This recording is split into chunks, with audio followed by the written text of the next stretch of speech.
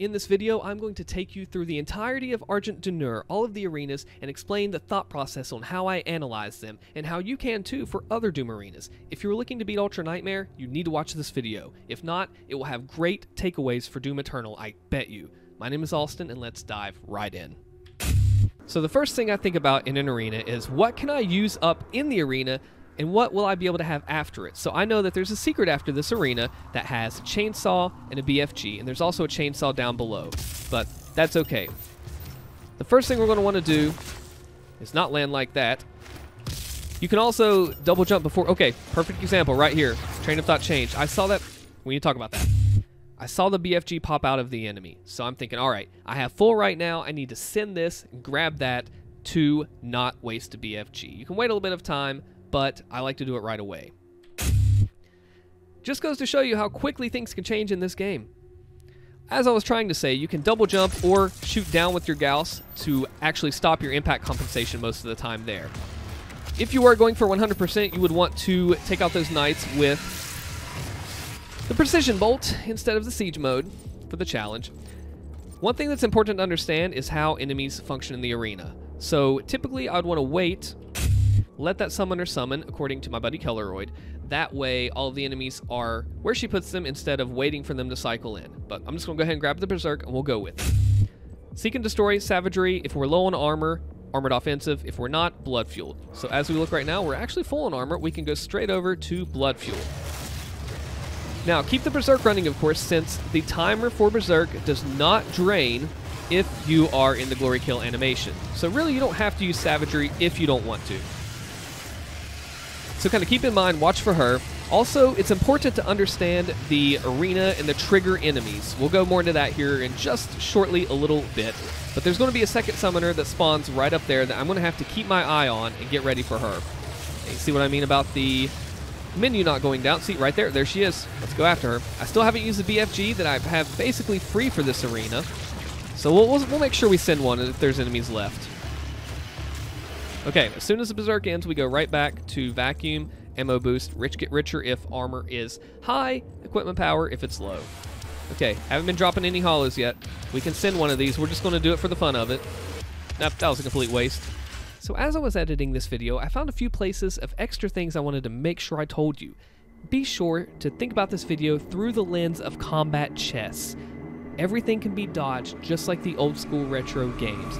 No damage can be done technically. Think about that as you watch this. I think I know what's happening. This arena sometimes takes a minute to register once you finish it. You know, the music keeps playing, but then you actually end it. A little bit when you don't think you have actually ended it. Alright, so let's go over to the first secret. Let's stop our jump there. So, like I said, I knew that I had a little bit of secrets coming up here. And I knew that I could afford to use the BFG and still be filling up here. What you can do here, these enemies are not affected by siphon grenades, otherwise we could farm up some armor here. So if you want to get armor, you just have to grab what you can get, or just do Glory Kill, anything you can. Alright, we're not going to skip this, we're going to take this way around. So we got the first arena, we're filled up on BFG, we're looking good with 200 health and 142 armor. So we have to make a decision here in just a moment that I would like to tell you about. So let's work our way around here. There is a trick to go down lower if you want to. You know what? You guys have seen this plenty of times. Let's just drop down and skip all of this. Okay. That way would be to the Megahealth. This way would be right over here to this ledge. We're going to take the intended path first. And I'll show you why. You have to think about when you're in this situation, on any arena in this game, and likely in Eternal. We have 200 health, 142 armor. I don't need that Mega Health. I can go back and get it. So, knowing your skill level, knowing what you're comfortable with, you have to decide, do I need this Mega now? Do I want to save it for later? There's a big 50 armor in this arena that you can take advantage of if you need to also. So at this point, I'm comfortable in saying, you know what? Let's not get the Mega. It's all risk assessment and how you feel comfortable. Regardless of the way that you come in the arena, try to see who you can pick off before you actually get in the thick of it all. So we know there's a couple. Look at him fall. That's pretty funny. There's a couple imps. There's a knight. There's a razor. It's also important to know where the arenas trigger whenever you step in. So what we're about to do is called a short circuit. This is something I learned from Bite Me and Red Warrior, two great Ultra Nightmare 100% speedrunners. When you grab this quad damage that's up ahead, if you kill the Revenant at the top and at the bottom, you will short circuit this arena and cut out a wave of monsters. And you'll know you'll have done that if you see a Cacodemon spawn up ahead. So let's try that right here. Typically, you would wait to use the quad for later in the arena. That's normally Doom 2016 style, but this is a special case. Okay, so let's go up a little bit ahead. We're going to skip that armor because we don't need it. See if we can get the short circuit. Got it. Right there. Cacodemon spawn, we're good. So with this arena, we know that there is a BFG that is up on the dolmen there, and we also know that there's one in the secret afterwards. So after we do the BFG, send it. I see it. There we go. Send it across. Wait for the enemies to wave in and spawn in. That way you know you're getting maximum value for your BFGs. We'll do one more. Send it. Now, of course, not every arena is this BFG friendly, and it really just depends on ammo boost as well. I'm getting super lucky. Sometimes the lost souls seem to not appear, but regardless, you got to watch out for. Look at this. This is pure insanity. Look how actually OP ammo boost is. Now, of course, you would want to keep it. I don't believe it. I am recording. I am absolutely recording. This is unreal. I think we've almost gotten the arena done. So like I said, if you don't have BFG or you're doing a challenge run, it's important to understand where the enemies come in, what they do. But if you're just doing a standard playthrough, by all means, do it this way. Although I can't seem to find... You know what? Let's send a BFG across the arena, see if we can find an enemy. Or if we just glitched out. Did we possibly just glitch out? And the Lost Souls are the final wave. Sometimes they don't appear, sometimes they do. Okay. I think we're good now.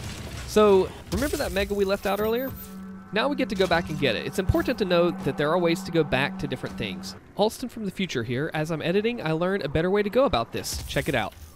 You just scouse right up over to the left side. There's a little ledge if you need to, and you can get right back up. And if you don't have your Gauss, I prefer to do a scroll jump up to here, weasel my way to the top, turn around, and jump all the way. Either way, you can get right back to that Mega Health. And we get the voice that comes along with it. So because we made that decision and because it paid off, we now get to enter the next arena with a full 200. Now remember what I said about having the BFG ammo. I know that if I leave this arena with one, having not grabbed the one up here, then I can come around and be full for the next battle. Check that out. Alright, so just like before, you want to know how the enemies are spawning, what they're doing. This arena has some interesting things about it that I think a lot of... Look at that. Okay, so this situation's special. Let's see if we can pull this off. We're going to come over here, trigger the enemies. Okay, I'm glad I got this on recording. There we go. Vacuum soaked it up. Let me explain what happened there. Remember earlier I talked about getting the BFG, and if you get an extra from ammo boost, making the best use of it? Well, I had it trigger the enemies, and I knew when I go that far over, I can trigger them, blast the BFG, gauss myself back, and pick up the one I had missed. On the fly thinking, it just comes with practice and work, and you just have to keep at it. Trust me, it will come in time. You know, we all have things and all have ways that we can grow and improve on, and I hope I'm able to help with this video series and with these videos we're doing. So the first wave here of enemies, I usually like to stand up here in this arena, and remember, everything we go over here, while it is specific to Argent D'nur, as people call it, the same concepts can apply to other arenas. Now, I usually come over here and hit this pinky first, but things got a little changed up. So we know that there's a BFG in this arena, and also we have the opportunity afterward. In the description below, I will include a list of all the Megahealth and BFG locations in the game. So what I'm looking for on this one, I think I've already rushed it by accident, but that's okay. When you kill the first wave, the Cacodemon spawns in, and that's when you go to grab the Berserk. Yep, I rushed it. There should be a total of 5 Cyber Mancubi that we are looking for in this. So we're high armor, pretty high armor. We'll do blood fueled. Remember, as you're making your way over to the Cyber Mancubi, glory kill anything else that you can along the way, learn their spawn points, and make sure you go from 1 to 1 and 1 to 1. Okay. So I've kind of lost count, to be honest. One spawns back here. That's good. And like I said, this is applicable for any game, any arena. This is just particularly this one. And Eternal, like I said, it's going to work on there too. All right, we're a little bit lower in armor. At this point, I need to decide, am I comfortable where I am? Do I like blood fueled? You know what? Let's go to armored offensive, which is not mastered. According to Bite Meat, if my information is correct, when this is mastered, you get 8 armor from enemies and I believe 16 from Mancubi. Super helpful. So now we are going back to where we were. We have enough armor for RGR. I feel comfortable. You know what? Let's just do it. Let's just send it. Follow the blast. Make sure there's no ammo boost. It's going to pop another BFG. Looking good. Okay, make sure we don't get soft locked like that last arena. Nope, we're good. We're good. We still have some enemies. Situational awareness. If you've not watched my video on Ultra Nightmare, situational awareness, I highly recommend it. I cover things that I'm doing right now in this arena. Okay, so we're good here. Got it. There's the bear, and we're just going to chainsaw him for the fun of it. Why not? All right. He is the final one. It's important to know after those 5 cyber mancubi, we take out some enemies. He is the final thing. Sometimes it does not spawn. Let's just, well, we can't get the Doom Guy doll secret. So looking here, we have another BFG here, and we've actually undershot what we are able to do. Remember, there's the one in the arena, the one up top here, and I know that the secret has the Mega Health and the other BFG. So technically, well, we could have shot another shot and been okay. Sometimes you'll miss out on it, but it's just important to know where everything is and to do your best with it. Post-edit tip number 2, say you need to go back to the first Wraith arena. You forgot a BFG or something like that. Just gauss back over to this rock. You can gauss up here or just jump up, find the way, and you can go right back to where you were. And just for fun, we're going to gauss up over here. Okay, back to the next arena. That was a really bad idea. You know why? You know why? Let's reload that checkpoint and I'll explain that. Okay, so we've already lost our BFG accidentally, but that's okay. I'll make the point here in just a minute. So let's say you're coming down through here. We know there's a BFG behind this door as well as a Mega Health. And I'm thinking, how comfortable do I feel with my current status of 200-109? You know, I feel pretty good about it. We're 1 BFG down, since I just shot one, and have a lot of health. So you know what? We'll wait for these. There is a way to get back, and I will show you here as soon as we finish this arena. Remember, mobility with the Gauss is super handy. This weapon does not just have damage to it, of course. So we'll do our same trick here, Instant Siege. If you'd like me to make a video talking about Instant Siege, I can definitely do that. It is a game changer as far as how you play. All right, so I had to make that judgment call. How do I feel? Do I feel okay? Yes, I do. So let's go ahead and send across the arena and see what we can come up with. Okay, we know the trigger happens here. We know that there are 3 ways. I also want to give a huge shout out to world record holder Bite Me for helping teach me about this arena and how it operates. The trigger enemies here are the Imps, Pinkies, and Knights. They're really the only enemies in the arena, but they are the ones that trigger this. So as we kill them, they will bring more of themselves in. Let's come over here. I used to stay over there. Kelleroid, who also is a Doomer, he likes to come over here, and whenever you're doing 0% or a no upgrade style run, I can understand why. So there is no BFG in this arena, and we know that this fighter has 2, so we have to figure out what we are comfortable with using. Okay, I'm glad a glitch didn't happen there. Sometimes when I have my BFG out and I use a hologram, it shoots the BFG instead. Ouch. Okay, so what we're looking at next, remember, you can see them waving in like that, right? We have 1 more BFG. I don't really want to use it right now. Kind of want to hold on to it. I'm already developed doing bad habits. Imps and hard go well together. Here I am using a Gauss for a single imp like that. When you do challenge runs and your ammo is limited, you begin to really think about your Gauss ammunition usage and not do things like that. Okay, I'm intentionally holding on to this BFG. Well, okay, look. Let's wait for a wave to come in. I'm going to hold that. I'm not going to use that yet. I'm going to hold on to it. I'm going to try to illustrate a point here the best I can, and I'm going to do this arena a little suboptimally to do that. Okay, went across. Let's in. Okay, wave 2 is here. We need to do 250% damage collectively to the Mancubi in order to get the Barons to spawn in wave 3. I've also held the quad damage to the very end. You'll want to do that if you want to get the Hold Still challenge complete.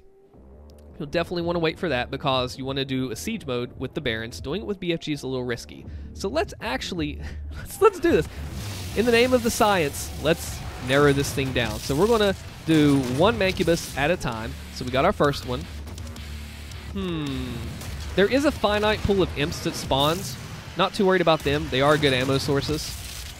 Notice Rich Get Richer still here. Okay, 2 Mancubi down. Let's find our third one and see if we can trigger in the Barons, doing about a half of a health bar to that Mancubus. And again, if you were doing a real play, you wouldn't want to do it this much. So let's just shoot him with rockets. There it is. Look, right there. Baron spawn in. Right on cue. Right on cue. So at this point, I'm like, you know what? I could have grabbed the power-up at the beginning of Phase 2. Wave 2, rather, because with the suit being upgraded, it lasts a little bit longer. You have to know how fast can you personally clear it, what's your current skill level, and you have to do the risk assessment to figure out if it's worth it for you to grab it now or later. To summarize all that, how good do you feel about grabbing it early? Will it run out? We'll see. So now, ooh, that took it. Okay, perfect example actually. I dropped under Rich Get Richer. In my head, I know, all right, look, we can go to equipment power because Rich Get Richer's off. You need to be cognizant of all this stuff going together, especially in Eternal where there's going to be so much more stuff to think about.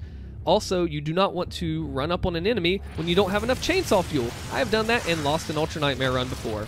Never, ever do that. All right. We'll just take care of the Barons. We'll do a... Yeah, let's try to get hold still there. Nope, missed it, but that's okay. We'll send a BFG. Now, I have also had on my 0% run, I took down the Baron, but the Cacodemon despawned. So apparently there's some sort of trigger with the Baron. Either way, we got it, and he is dead, and he is done. A couple quick tips that I like to think about that I wanted to add in is that these power-ups, when you have the suit upgrade, you have to think of them as a full heal item out there on the battlefield. Just like I talked about in my 3 tips video, you need to consider when to grab it, when to heal, and put all of it together, though usually you want to use them near the end of the arena. So you can get back to the Mega and the BFG this way if you don't want to use any Gauss ammo or anything like that. You can just climb up and make your way back. Now if you really want to get creative, equip the in-flight mobility rune, see this middle wall here, scroll Gauss jump, and just literally climb your way up the wall.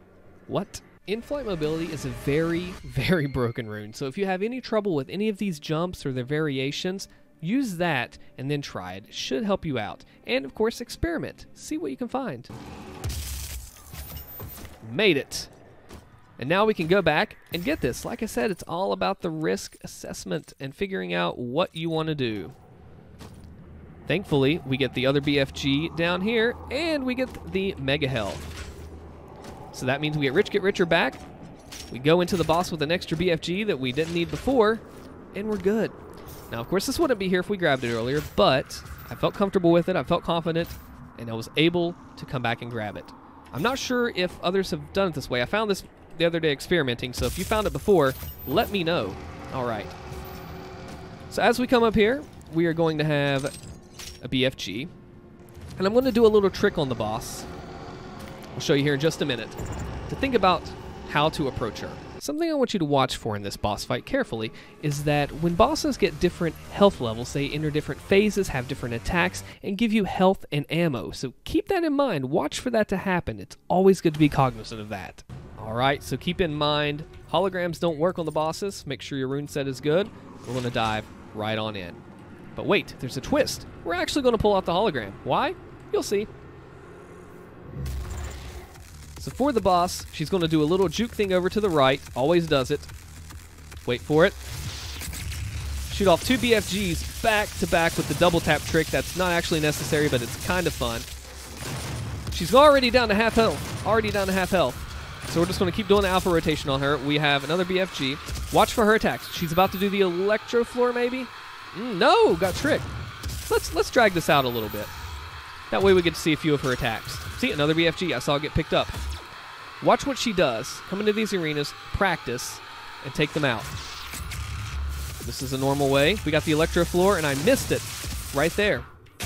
Just like I talked about in my situational awareness video, you watch the cues of the enemies, you see what they do, and that was a mistake right there. I shouldn't have done the BFG to destroy the columns, because now I'm stuck on the floor.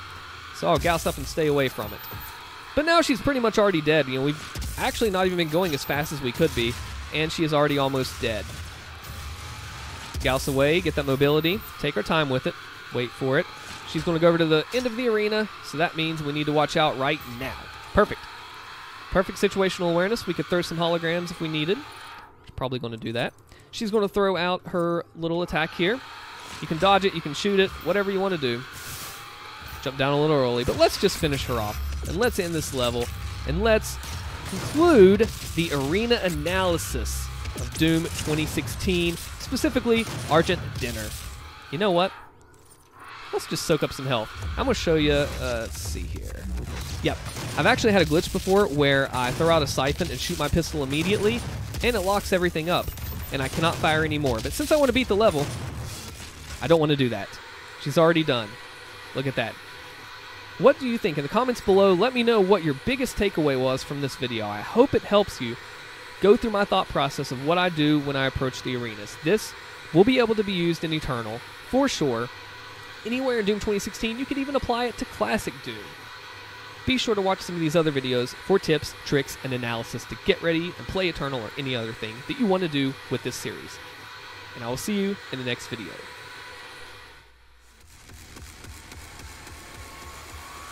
Rip and tear. Sub to the channel if you like it, and I'll see you then.